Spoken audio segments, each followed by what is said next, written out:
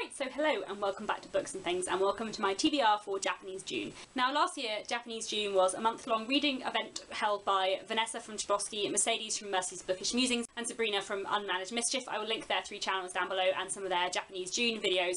And last year I had a really wonderful time watching all of the videos about Japanese literature that they were reading in the month of June. I didn't join in last year because I was really new to making booktube videos and joining in things sounded scary, so I didn't. But I thought this year I might as well read Japanese literature in the month of June. Vanessa, Mercedes and Sabrina aren't officially doing it this year, but I know Sabrina said she might kind of unofficially do it and read some Japanese literature in June. But I thought regardless I would get through lots of the Japanese books that have been on my TBR for a while. As I'm sure you've noticed, I don't normally do TBRs, but I thought for a kind of different structured reading month like this, I thought I would. So let's talk about the books I'm going to read.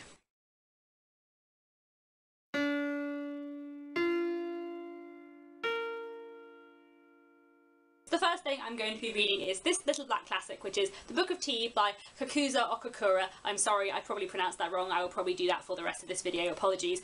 There is no need for me to explain why I decided to buy this book. It's called The Book of Tea. So this is a book written by a Japanese author in 1906. It was written in English, not in Japanese, and it is apparently a book about the importance of the tea ceremony in Japan, and at the same time is a kind of criticism of the way that many people in the West viewed Japanese society and culture at the time. So it sounds really interesting, and it's called The Book of Tea, so I think I will definitely enjoy this, and I'm curious to see what it is like. I'm not certain whether it's fiction or non-fiction or kind of a blend of both, but we shall see. Next I'm going to be reading Tanazaki's The Makioa Sisters, and this version is translated by Edward G. Sidersticker. So I have read one thing by Tanizaki before, and that was Some Prefer Nettles, which is a much shorter book, a novella, and I really enjoyed Some Prefer Nettles, but I found the ending a bit disappointing, but I loved his writing style, so I'm definitely curious to read more by him, and this is a much bigger book, so I feel like the ending is probably going to be less rushed. This book is apparently about 4 sisters in a sort of struggling family who are declining, and it is about their relationships with each other. It was written in the 40s and is apparently about life in Japan just before the Second World War, so that kind of historical aspect I think should be really interesting. Next I'm going to read Life of a Counterfeiter by Yasushi Inu, and this edition is translated by Michael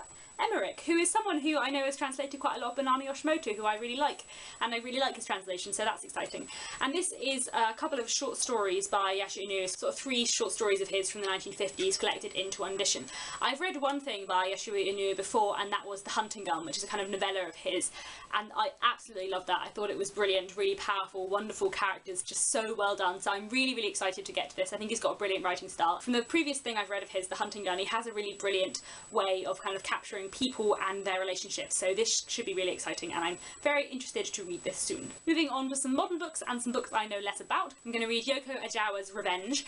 This I'm quite excited about. I do not know very much about this book, and I know next to nothing about the author, but I spotted this in a bookshop and thought it sounded really interesting.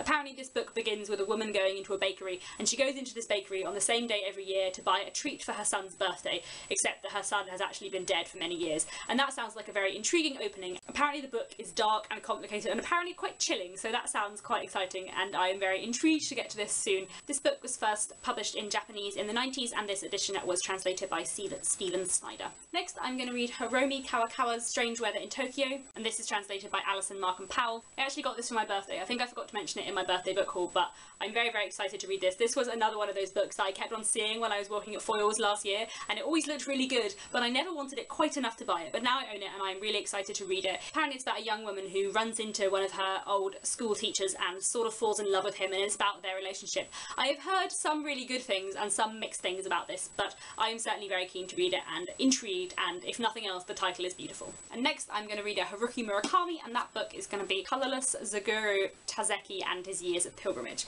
Now I've read 2 Haruki Murakami books before, one of which was Norwegian Wood, which I loved, and the other one was Kafka on the Shore, which I really didn't love. I found it very weird and very unsettling, and there were things I liked, but a lot of it I just found it was too weird for me. I like my magic realism in slightly smaller doses and mostly in short stories, and it was just a bit too unsettling. I think all the Oedipal stuff was just too much for me. I just found it like unpleasant to read. Regardless, I have sort of mixed feelings about Murakami, and I hear mixed things about this, and I have heard some people say that the presentation of women in this book is not wonderful, but regardless, I'm quite intrigued to read this. It has quite an interesting premise. It's about a man who fell out, who had these really close friends at school, and then they all turn their backs on him for some reason, and then he kind of tries to find out exactly why years later. So it sounds quite intriguing, and I always enjoy books that deal with like the passage of time and deal with people seeing people who they haven't seen for a while. That's like a theme, a little motif that I really enjoy in books. So I'm very intrigued to read this. And next I'm going to read Amrita by Banana Yoshimoto, translated by Russell F. Wasden.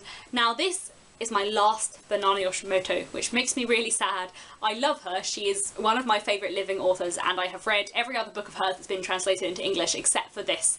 So once I have done with this is my last Banana Yoshimoto until she writes more, or more is translated into English, because I think she has quite a lot of other novels that have been written in Japanese but haven't been translated. I love her writing so much. I think it's absolutely brilliant, and I love the way she deals with things and the kind of observations. It's just beautiful, and I have loved everything of hers that I've read. So I'm very, very excited for this, and kind of also scared because I've been sort of saving up my Banana Yoshimoto. I haven't read anything by her for about 6 months now because I've been like saving this one. So I'm very, very excited, and I'm sure it will be marvellous. I am definitely very keen to read it just because she is wonderful. She is so wonderful. Apparently this book deals with the sort of family fallout after the death of an actress in mysterious circumstances, so it sounds very, very intriguing, and as always my expectations for Banana Yoshimoto are very, very high. I'm sure this will be beautiful. And while we're talking about Banana Yoshimoto, this month for Japanese June I might also reread Kitchen by Banana Yoshimoto. I have read this before about a year and a half ago. It was my favourite book of last year, and I think it is beautiful,